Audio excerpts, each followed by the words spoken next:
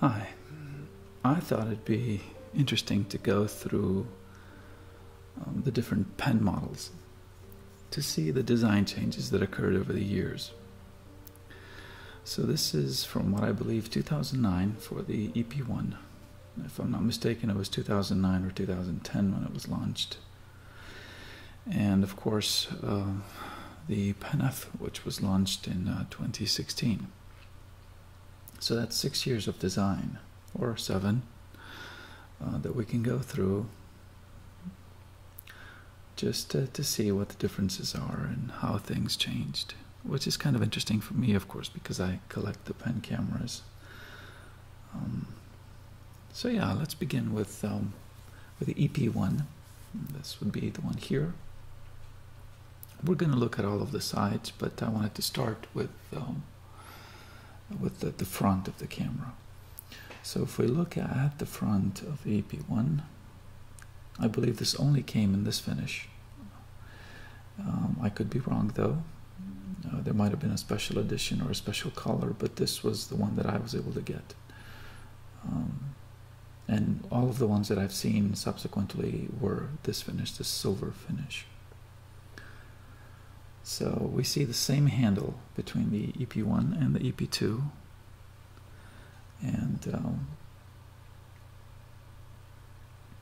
other than the finish, I see no design changes to the front of the camera. And so of course the EP2 keeps the same stereo microphones mounted on the front, or the inputs are located on the front, rather the top bezel.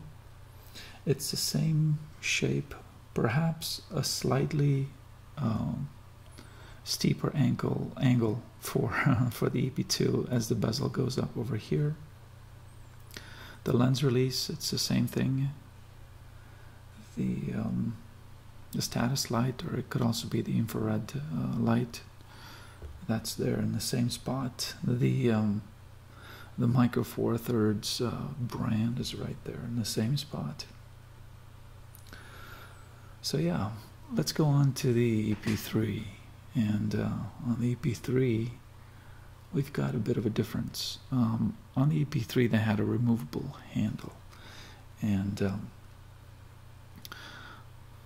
you can see the edge of it protruding from the side of the camera a little bit, because you could unscrew it. No, and so I actually have both grips for it. This would be the grip that I typically use on the camera. You see right here. But I mounted this one back on it just because that was the standard one, and we could see the design difference a little better that way. So it's got a bit more of a grip for the fingers here, and then it's got the infrared light that is moved over here, and of course this might also be able to be controlled with a remote control. And the microphone inputs are no longer here, they moved them to the top, but we'll see that when we look at the top. The lens release button is the same, the logo is the same. Yeah. Let's go on to the EP5, which is here. Olympus skipped over the EP4 as a model number because they believe the number 4 is unlucky. And so they skipped over the EP4 and they went right to the EP5. Here we see a different grip once again. This one's a bit angled like this, you see? If you compare it to the EP3, which is straight up and down, not quite at the middle, but it's very much straight up and down. This one is a bit inclined, and it's also thicker, which we'll see when we look at them from the top. It's also thicker than the other grips that came with the cameras, all of them up to this point. It's also extending a bit from the edge of the camera. Ooh, there's a bit of lint from my sweater. So it's also extending a bit from the edge of the camera. Now, the EP5 also came with these little things that you attach the strap to, the neck strap. But since I don't use a neck strap, and I've used this camera extensively in the past couple of years actually, I've shot, I think, over 65,000 frames with it.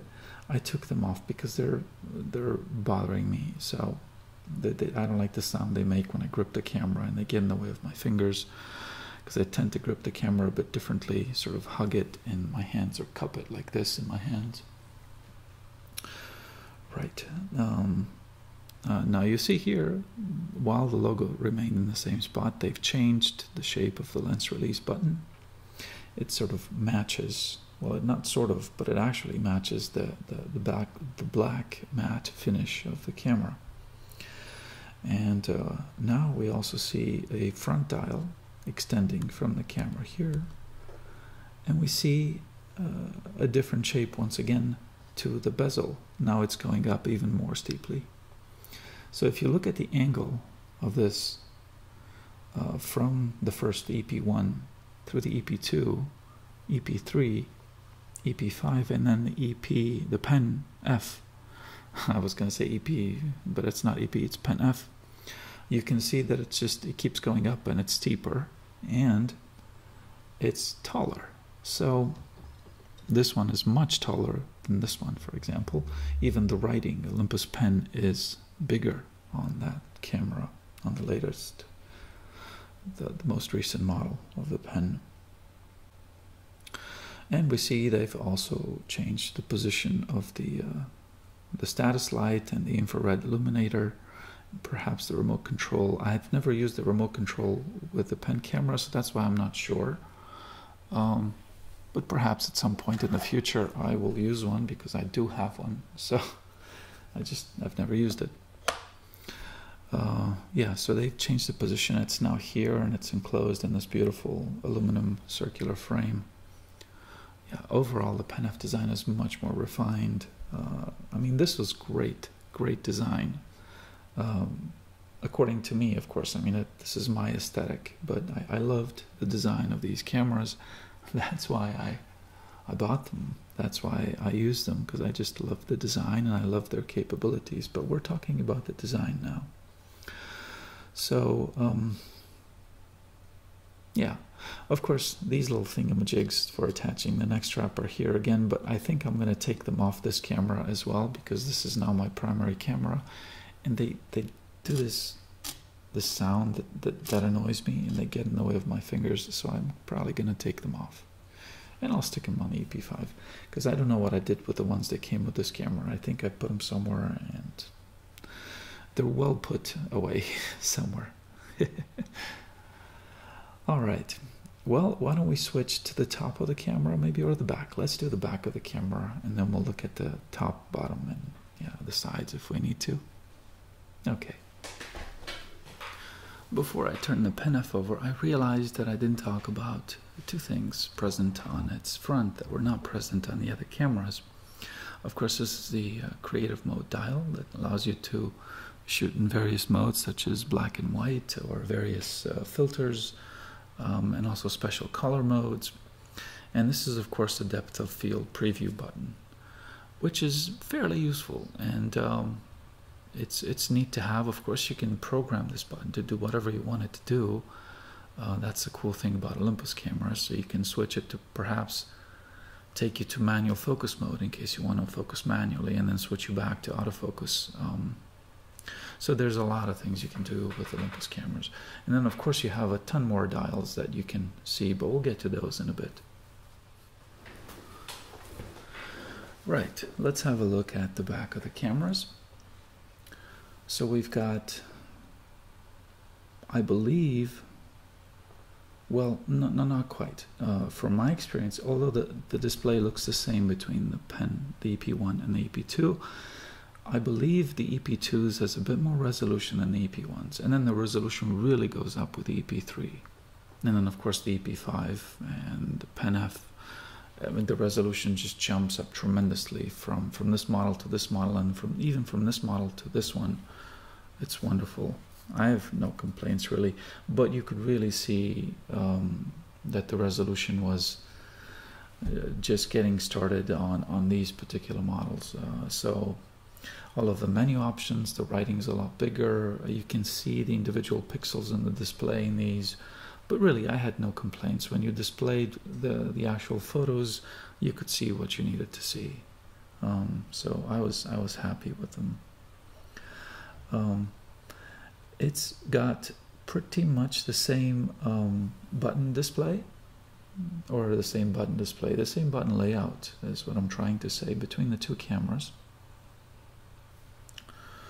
And I loved it, really. It was a very simple layout, and it was very easy to get to everything that you needed. And of course, this little dial also turns, you see, so you could rotate it with your fingers to dial in a setting.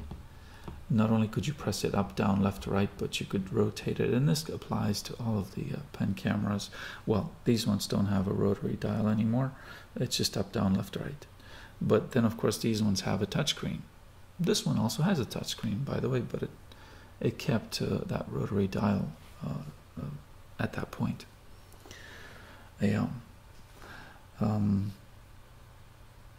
But this was neat. I love this little dial. It allowed, you know, when you're in aperture priority mode, you can quickly switch the aperture, or when you're in shutter mode, you can quickly change the shutter speed. Now, of course, when I started using my pen cameras in the studio, which I did, I found that I needed to have both a front and a rear dial, which the EP5 has. I mean, this was huge for me because in the studio, of course, you shoot in manual mode, and then you want to be able to adjust both the aperture and the shutter speed accordingly.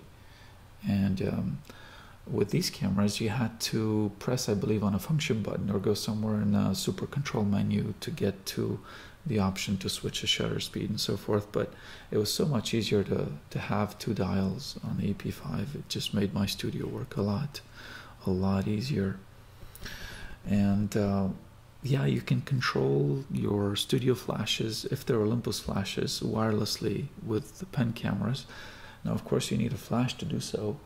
And the flash only came into its own on the EP3, which has the built-in flash, and the EP5, of course. And the Pen F comes with a separate tiny little flash that you might have seen in my unboxing video of it. Yeah, one thing that I look forward to using now is the built-in viewfinder on the Pen F, because I had the articulating viewfinder, the VF2 actually, that I'd been using on the EP2, EP3, and EP5, which plugged into this special port here, the accessory port or advanced port, AP. Yeah, I'm really bad with names, so particular names of particular features, I'm not good at remembering them. So yeah, but thank goodness I know how to use the camera, so that's a good thing. Right, let's look a bit at the EP3. This one, of course, started to do video. Not that this one couldn't do video as well, but this one started to do full high-definition video. This one only did 720p video. And I can't recall if the EP1 did video. I believe it did. I believe it did 720p video as well. Right. But this one did full high definition, and it had face tracking, so you really it had more focus points, so you really got into everything. So it has a dedicated video button right there, and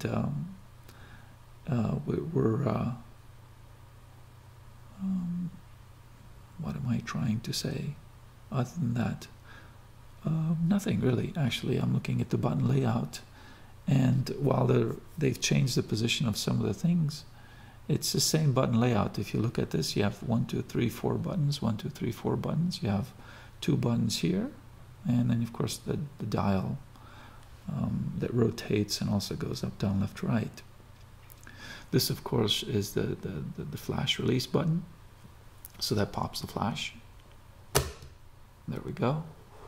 The same thing happens on the EP5. So, woo, yeah, pops it up kind of forcefully, because it releases a mechanism and it's spring-loaded, so yeah, it really pops up quite fast. If you look actually at the button layout of the Pen F, you see that it's been simplified, at least here. It's you've got a bit of symmetry going on here, so they've made this dial a bit smaller, if I'm not mistaken, just a tad smaller. They've changed some of the functions around, and they put the buttons at each corner, so that's kind of neat. And then you have the magnification button, of course, there. And the function button, which is present here, that allows you to switch between this. Actually, when you switch it back and forth, it switches the functions of some of the dials, and you get to select what it switches and everything. Yeah, it's kind of neat. So they moved that here, and they added a second function button here.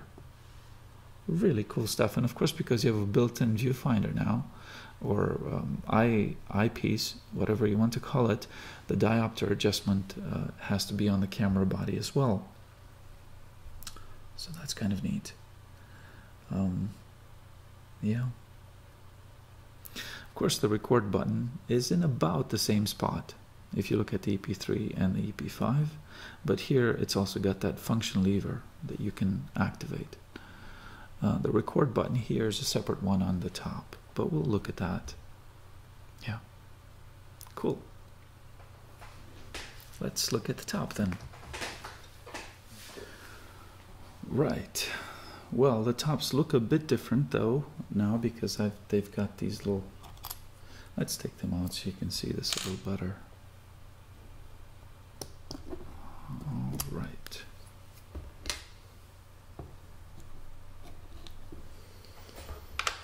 Okay, good. So I'm not a stickler for keeping that little piece of plastic there. I'm much more interested in the functionality of the cameras than a little bitty piece of plastic. So right. At the time, I really loved this recessed dial for the mode. It's really neat, and it's present on the EP1 and the EP2. It's a very simple layout. Simple on-off switch here, the sensor cleaning light, the shutter button, exposure adjustment. Very, very neat. So you would press down on that, and then you would rotate the rear dial, and it would change the exposure value up or down as you needed it. One thing I would point out, which you probably can't see now because I've turned the cameras, but the EP2 is a bit taller than the EP1, and that's because, and it's taller right here, and that's because it has that accessory port right there, which the EP1 did not have. So the EP1 did not have an accessory port. And when I bought it, actually, one thing I wanted to do is like, okay, well, let me put in the let me hook in the viewfinder, and I started to connect it, and I realized, wait a minute, there is no accessory port. So that was one thing that they introduced with the EP2, the ability to have that accessory port where you could hook up a microphone as well, and different kinds of viewfinders. So it was kind of neat. Yeah, and this continued through to the EP5. Now, of course, the accessory port is gone because the PEN F has other inputs, and it also has a built-in viewfinder, so there's no longer a need for that. Now, here's the microphone inputs that we were talking about. Olympus cameras all, I believe, come with stereo microphones built in, so we have them on top here, here, and here. And of course, on the EP1 and the EP2, they were on the front, just there. I love this little shiny bezel here, chromed bezel, with the writing there, Olympus PEN. And there we go. And well, the EP5 had an all-black finish, so it was no longer chromed. Although if you got this in the silver finish, this one was probably chromed. So, yeah. Now that bezel is no longer present in the PEN F because now the badging is right on top. It says PEN F right there. And they had to make room for all of these buttons and dials and everything. I mean, if you look at the PEN F, it's got a ton of dials, right? This is the on-off switch. It's got the mode dial right here, which has a lock as well. It's got this function dial here, which actually by default lets you adjust the histogram of the photograph before, not the histogram, sorry, the curves the curves before you take the image, so you can do that right in camera. It's got that function dial, the function button there. It's got the rear dial there. It's got the exposure value adjuster right here. It's got, of course, the shutter button with the front dial built right around it, and it's got the video function right there, and you can program these things to do a bunch of other things. So each dial here and there and various buttons there, and the function button there, which, by the way, yeah, you didn't get it on the other camera as well. You had one function button. Now you get one here, one there, and just buttons everywhere. And you can program all of them to do different things than their default functions, which is really cool. Right, let's have a look at the bottoms of the cameras. They're quite similar. The only differences I would point out that are significant is that on the PEN F you have a different mechanism for the latch. So you actually push the latch closed. It's not a pop open, pop close kind of thing like on these other cameras, right? So like on the EP5 you would have to, and on the other ones you would do it like this, and that closes. On the PEN F you have to pull that, and then once you have to, pull that little latch closed, and perhaps it's a little more secure that way. Yeah. One thing I would point out to you, though, which is kind of neat when it comes to the PEN F, is that I would invite you to look for screws, or rather the lack of screws. Whereas on these cameras, you see all of the little screws that are holding the bottom plate to the camera, right? Including on the EP5. Where are the screws on the PEN F? And that's a good question. I invite you to find that out. There's a video out there of how they make the PEN F. The design of this camera is really so good. It's so refined. Some people feel it's too crowded, but that's their problem, really. I love it. And so this is yet one other example of how much attention went into the making of this camera.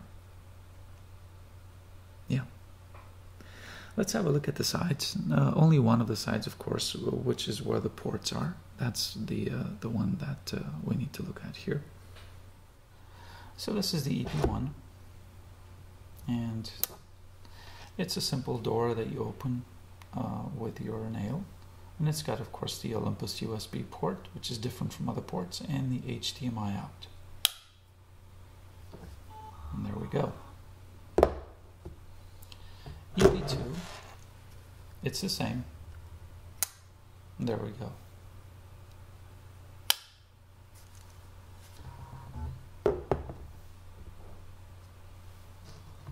EP3. It's a door that works differently because we've got the grip which extends a bit over its side, so you have to open it a bit and then you pull it outward like this. You see how the latches extend, and then you can open it like that, and then once again USB and HDMI, and then you push it in like that and it locks into place.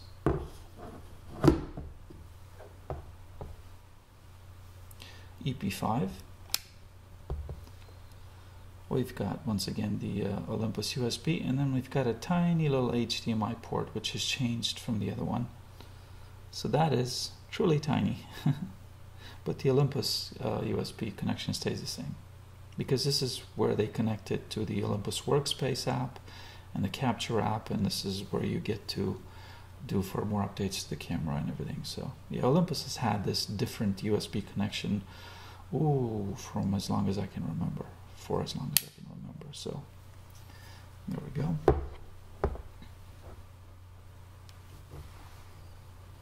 So this is the door here. Swings open once again. So we've got the Olympus USB and the HDMI. No microphone input, so remember that.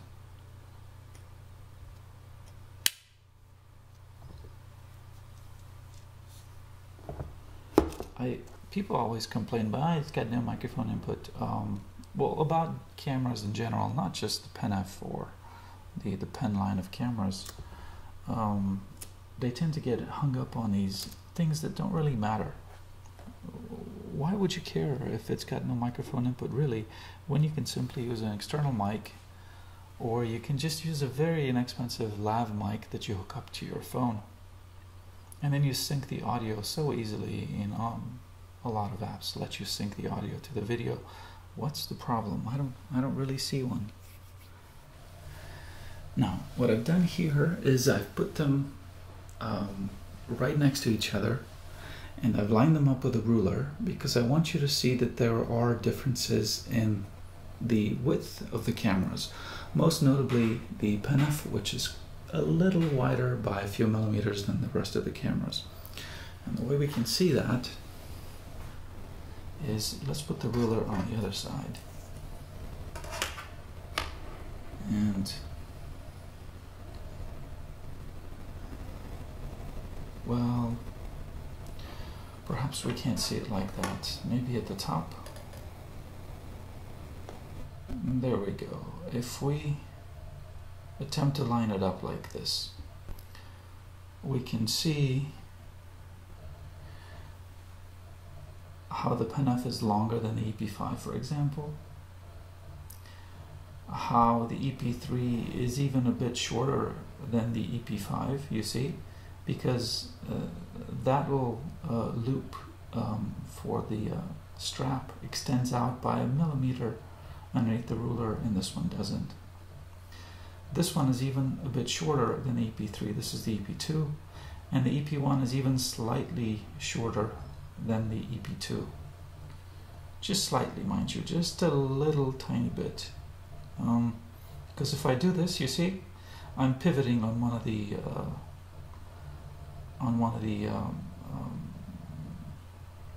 neck strap attachments. So to me, for example, this is interesting because it just, I love to see the design differences that they went through. It's just very, very subtle differences. Of course, there's a huge design difference between this and the rest of the Pen cameras, but you can see the gradual advancement toward the newest model. Very neat. Yeah. And you can see how the top, I mean, this is interesting because you look most often at the top of the camera. So think about that for a bit. When you're holding the camera in your hand, what you look at is the back of it and the top. But most often it's the top, because you're putting it up to your eye, perhaps, or you're looking at the screen and you lower it down to see what's in front of you, and it's the top. It's the shutter button that you see most often. So it's neat to see how the design DNA changed there. And you see this piece of well, I believe this one's plastic here. Well, this top piece, let's call it the top piece. How it's kept the same trapezoidal shape. It goes down and it narrows down a bit and it rounds the bottom at the side here. It's the same design for the EP2. Of course, keep in mind the top of the EP2 is taller because they had to put in the accessory port. So you don't see it from this angle, but this one's a little taller. And it's the same design here. Now for the EP3 they changed it yet again. The mode dial went there. This is now where the flash resides. The microphones came here. They still have an accessory port, so they really squeezed the circuitry in there. Now they changed it, even though they kept the same basic shape, which is sort of trapezoidal and then going back again. They introduced this little bevel here for the on-off button. They made this thinner, the edge around the shutter button. The exposure value button now became a function button.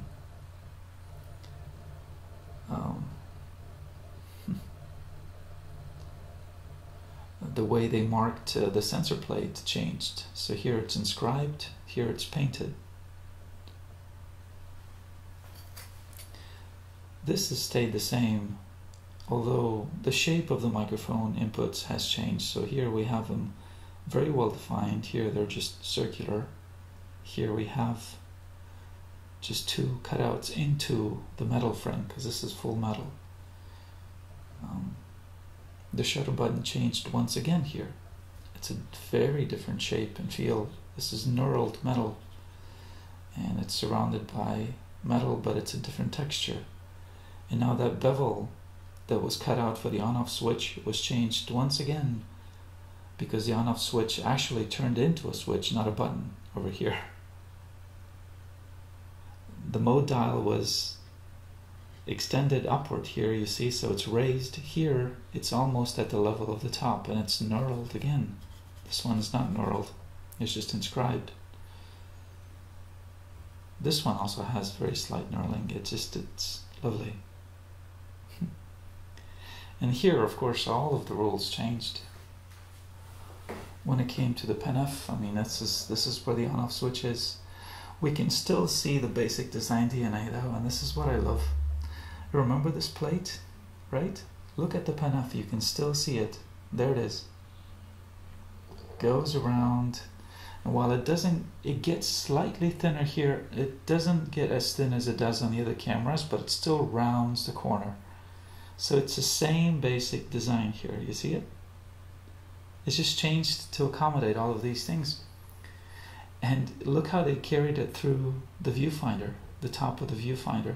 They wanted to keep that same shape, you see? And so they allowed for the viewfinder, the eyepiece to raise up a little bit, because they had to squeeze in all of this stuff in here into this small frame. I mean, this camera is jam-packed with stuff. It's amazing. But they still wanted to keep this design DNA, so it's lovely. Yeah. And you can see the same design DNA on the OMD cameras. Someday perhaps I'll try it. If I get my hands on an analog PEN F, a film PEN F, I'll try to compare it to the digital PEN F and see how it compares. It's very neat. Yeah. And of course on the shutter button here you have a manual release, which you can actually press like they had in the old studios. It's actually a wire that goes through a sleeve, and you screw it into this and it depresses the shutter button manually, but you can still do it remotely. I used to have one of those buttons. I don't know what I did with it way back in, at least 15 years ago, but anyway, yeah. And the function button on the EP5 became the record button, and it was moved here. Yeah. So I really hope you can see this in 4K, because I am filming it in 4K, and you can look at these details and see them carefully. Here the mode dial is raised once again, as are all of the buttons, except for the, well, even the exposure value is raised. Yeah, that's right. The on-off button is not raised, and the record button is not raised, but all the rest are. And this one, of course, has that lock. It's like a ballpoint pen top. It locks in so you don't accidentally switch the mode. And one last thing that I want to point out, if you look at the flash connection between all of them, what's different? Well, there are four, well, technically 5 connection points here, but I'm talking about the 4 tiny connection points. We only had 3 on all these cameras, and now we have 4. So there's extra ways for the flash to communicate with the camera here. I suppose I should show you how the grip fits onto the EP3 a bit differently, because this is the grip that I use with that camera. So let me take it out of the lineup and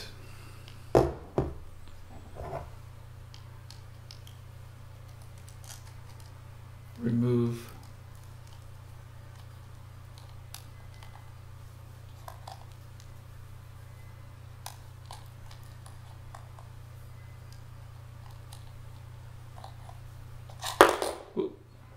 excuse me. Before I put the other grip on, I wanted to show you something. If you look at the design, I love how it's carried out.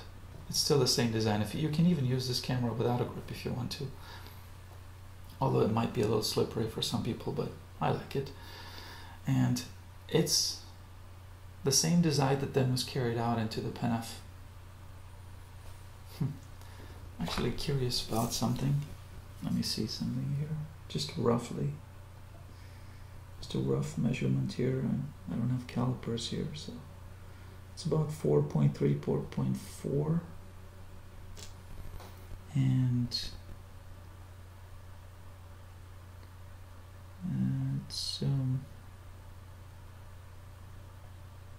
right, because the Pen F is a bit longer by a couple of millimeters. This is now 4.6, 4.7, if I'm not mistaken. Although you can't really tell by looking at this that this one's just a bit longer here. So yeah, I wanted to show you that little design. And let me put the grip on it now. Right.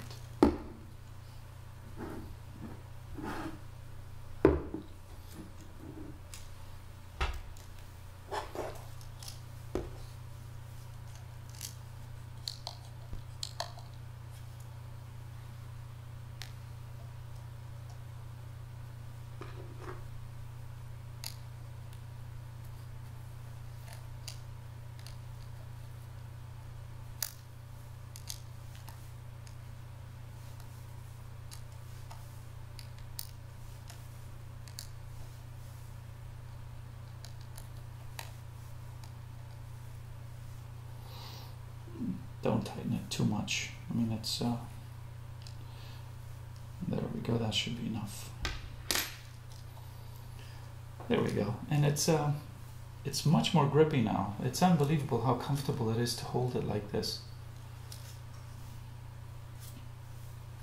Yeah, very comfortable. Out of all of the pens, well, I haven't used the Pen F extensively, so I don't know how that feels in my hand, but I would say because of this little tiny grip here, this camera is very comfortable to use and to hold, even with larger lenses, to hold it in hand.